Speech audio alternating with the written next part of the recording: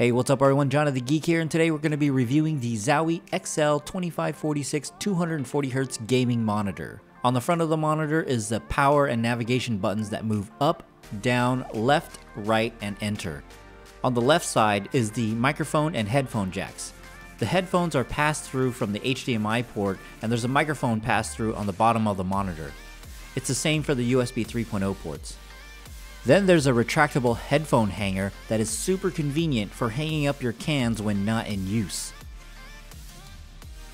On the monitor stand, there's a guide that can help you remember what the tilt angle is when you have to move your monitor and you want it back to exactly the way it was. Same goes for the base.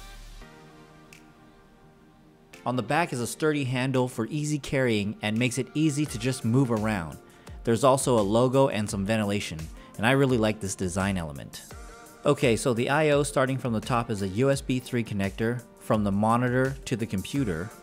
Then there's a DisplayPort 1.2, an HDMI 1.4, and 2.0 port. Keep in mind that if you want to use 240Hz, you need to either use the DisplayPort or the HDMI 2.0 port, and your graphics card also needs to support HDMI 2.0 as well. There's a DVI and USB port for the S switch, and then there's a microphone port that I mentioned earlier. And of course the power port. This monitor supports the full range of motion: pan, tilt, height, and even a 90-degree portrait.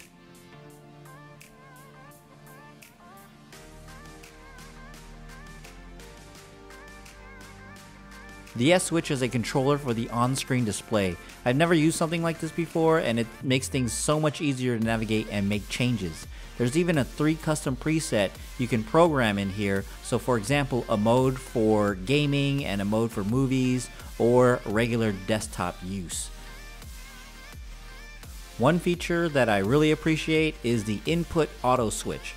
I prefer to have this off if I use it as a computer and a console monitor.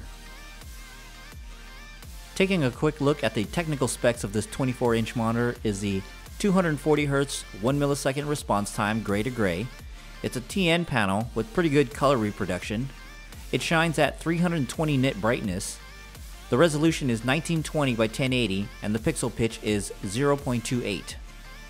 Now I'll be the first to admit that I'm not good at Overwatch, but I do play a lot better at refresh rates above 60 Hz. And I can tell the difference between 60 and anything over 120 Hz. But don't just take my word for it, because I suck at gaming.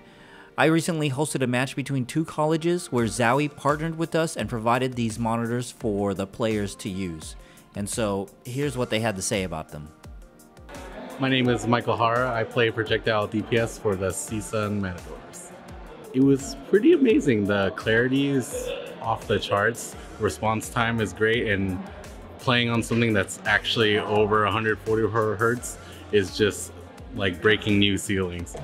At home, I play on a 144 Hz monitor, and I didn't think I would really notice the difference, but it's actually fantastic. Playing on the BenQ monitors at 240 Hz was, the best way to describe it is like butter smooth. I had no complaints, everything felt really seamless. I've played at a 144 Hz monitor at home. The difference between them isn't really too large that I could notice side by side, really, but going back to a 144 Hz monitor kind of felt a little bit slower in my experience. Was there any input lag on the response time? No, I felt zero input lag, like none whatsoever. The difference between 60 Hz and 144 Hz, like a lot of people would agree, is huge, and in the case of professionals, maybe they could tell the difference between 144 and 240 Hz, but for the vast majority of gamers, I feel like 240 Hz, the difference between 240 Hz and 144 Hz is pretty small. You can't really tell. So there you have it, folks. Special thanks to Zowie by BenQ for partnering with me. Ever since using this monitor, I ended up personally buying the XL2411P. Links to where to buy this monitor and the 2411P will be in the description.